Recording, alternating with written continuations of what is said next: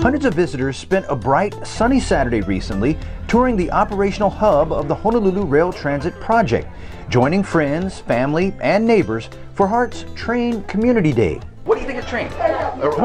Seems very nice. It looks cool. Nice, it's very nice. The seats are comfortable, it's wide enough. I like the bike racks. It allows a lot of flexibility where it extends the range that you could actually go without a car. I like that. My husband and I were excited about, getting on the rail. Besides getting up close and personal with one of HART's state-of-the-art driverless trains, visitors also learned more about the rail project overall.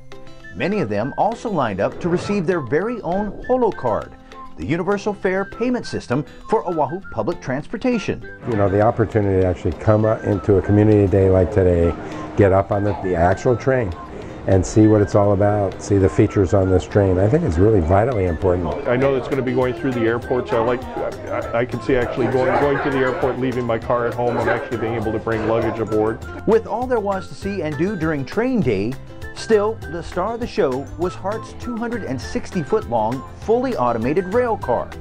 Visitors can't wait to hop on and get out of Honolulu's infamous traffic nightmares. I mean, if school and UH and everything's in, yeah, over an hour 15, and you can drive from Kona to Hilo in an hour and a half. By the time you get home, you don't want to do anything. It's just an unpleasant way to spend the day. We need something else. We need an alternative. It's not going to answer everything, and there needs to be other things, but this is just part of the solution. People have been living with the construction impacts all these years.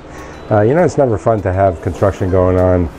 To get to the point where we can actually have people use the system, experience it, and start to understand the benefits, I think it's a game changer.